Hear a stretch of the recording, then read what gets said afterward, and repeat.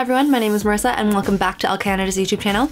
Today we are doing a tag. The editors and I came up with some questions and they all kind of revolve around the best beauty looks ever. So let's get started.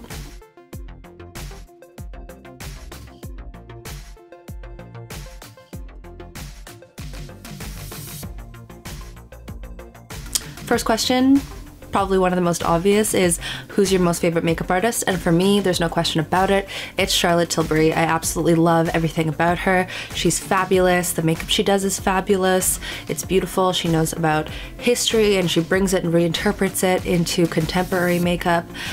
She's a celebrity makeup artist to the stars. I absolutely love her beauty brand. So many good products in that brand, and she thinks everybody's beautiful, which is amazing.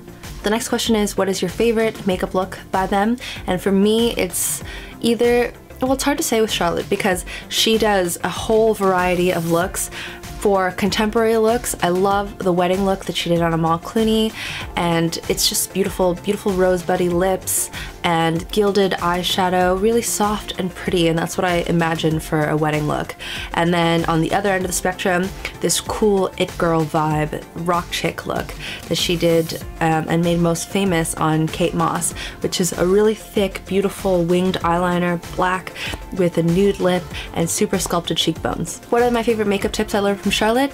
I already said one of them, which is extending the eyeliner. It elongates the eye and makes them look so beautiful. And then contouring the cheekbones, she says to follow the hollow, which is right under the cheekbones, using a little bit of powder on the lips to mattify any lipstick. I could really go on. She really demonstrates a lot of the techniques that she uses in her YouTube videos, which I think is really helpful for people like you and I who watch YouTube videos to learn about makeup. Next question is, what is your favorite runway look? And I'm wearing a recreation of it right now. It's the look that Mary Greenwell did for Tom Ford in Fall/Winter 2015. The next question is, what is your favorite red carpet makeup look? And for me, this is hard. There's so many people that I love.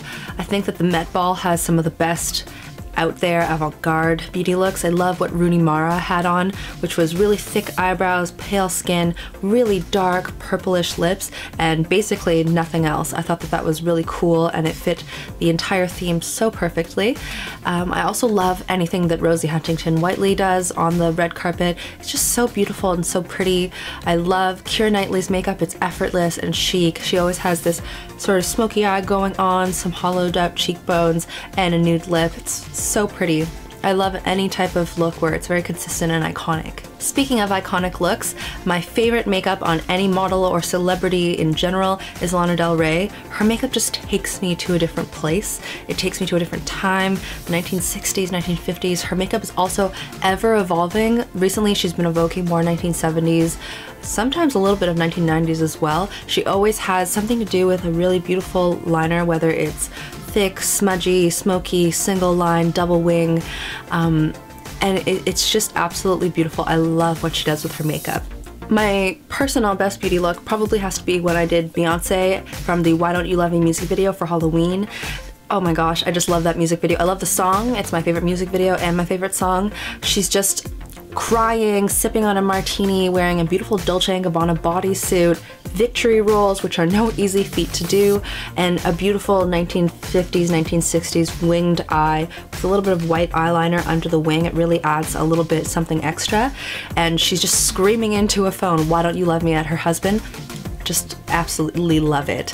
And that's my favorite look. It was before I started anything to do with YouTube or got really interested and really serious about makeup, and it was just super fun to me. And I was really proud of myself because victory rolls, not easy to do. Same with that eyeliner and that whole makeup. It's not the easiest to do, so I was very proud of myself as well. Definitely a good look for me. The last part of this tag is a beauty challenge, and it was to recreate your most favorite makeup look, and I created the Mary Greenwell for Tom Ford Fall/Winter 2015 look. I absolutely love this look, and I've loved it ever since I first laid eyes on it. There was a close-up of Gigi Hadid. Love Gigi, and I was just taken away by it because, like I was saying about the Lana Del Rey makeup, that makeup just took me to another place, and I love how makeup can complete an entire fashion look. So definitely that was probably the reason why I picked this makeup look. Another reason to watch me do this look is because I'm going to be reusing some of the products that the editors have sent me.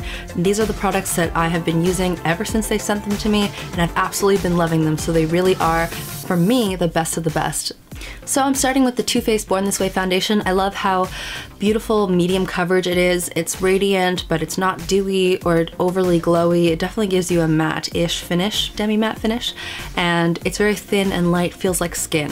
So I'm using the Beauty Blender, and I'm just blending that all over my face. I'm going to attempt to recreate model eyebrows, which are thick and bushy and voluminous, with the Anastasia Brow Wiz in Chocolate. I use this in my Kylie Jenner makeup tutorial. I'm just going to brush that through where my eyebrows are sparse, maybe add a little bit extra towards the arch, and then brush with the brow gel in the opposite direction of the hair growth to really push them upwards and give that bushy look. Next, after using a little bit of concealer, I'm going to use the NARS Soft Velvet Loose Powder in Beach, and I'm going to pat that all over my face with a fluffy brush because this look really is a matte 1970s look. Starting off with the eyes with the Laura Mercier Eye Basics in Buff. I've been using this non-stop since I first received it. I absolutely love how it acts as an eyeshadow primer as well as it adds a little bit of color, so it gives more dimension to your look immediately. I'm going to take a cream color eyeshadow with the Smith 235 brush and sweep that all over the lid and up towards the brow bone. Then taking a combination between a chocolate eyeshadow and a taupey brown eyeshadow with the Smith 247 brush, which is a classic fluffy blending brush, and blending that all over the lid, up into the crease and in the socket.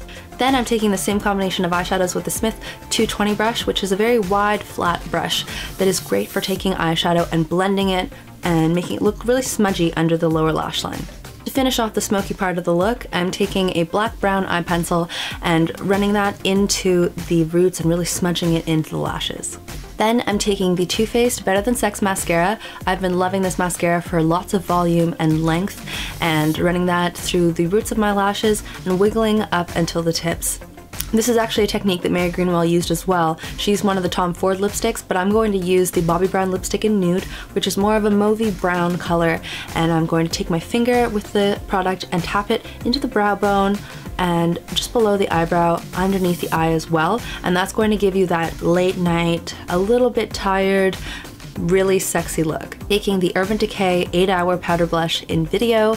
This is a blush that I have not been able to put down recently. It's a tawny nude dusty rose color, and I blended that with a fluffy blush brush all the way up around my temples. Not where you normally put it, around the cheeks, down here in the apples of the cheeks, but really high up. And lastly, I just took a beauty blender and I patted it along the lips. I think the reason why I love this look so much is that it's not difficult to do per se, but it's about the conception of the look. Mary Greenwell came up with it. It feels almost like modern art in that it's really, it's a feeling and it's a place and it's the concept behind the look that is the most important. I hope you enjoyed this tag, because if you did, I really encourage you to answer all of the questions and make your own tag video, and let me know by using the hashtag beauty playlist and tagging @ElleCanada and @Marissa Roy. I'm also tagging some specific bloggers, tagging Mila Victoria, Bianca Harris, Chelsi Walsh, Allegra Shaw, and Melissa Merk. I can't wait to see what they come up with. Until next time, I hope that every day is your best beauty look ever, and I will see you in the next one. Bye!